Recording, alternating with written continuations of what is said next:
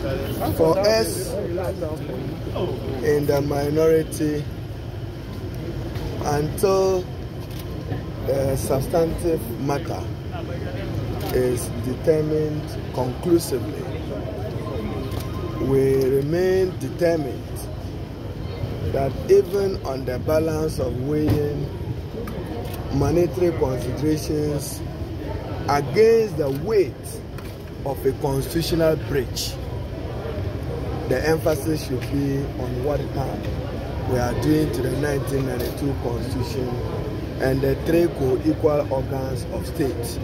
So in the determination of whether some irreparable damage or hardship will be caused, our hardship as we understand it is the disrespect to the Constitution by the action of passage into law of an Act 1075 with numbers below the minimum constitutional threshold of 138 members of parliament.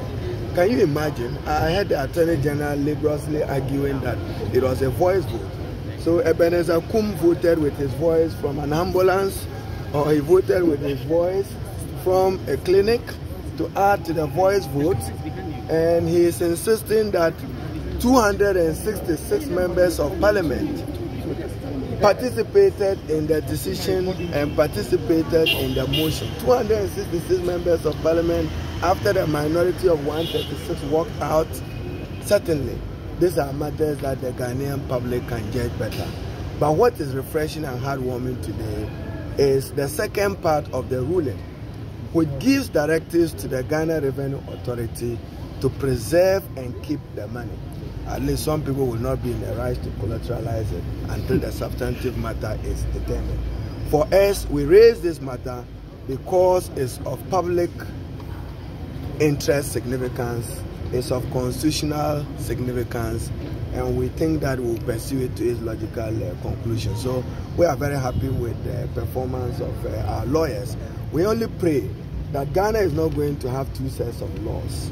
One that serves and protects the elected elite of a ruling government, and one that serves the political minority of an opposition.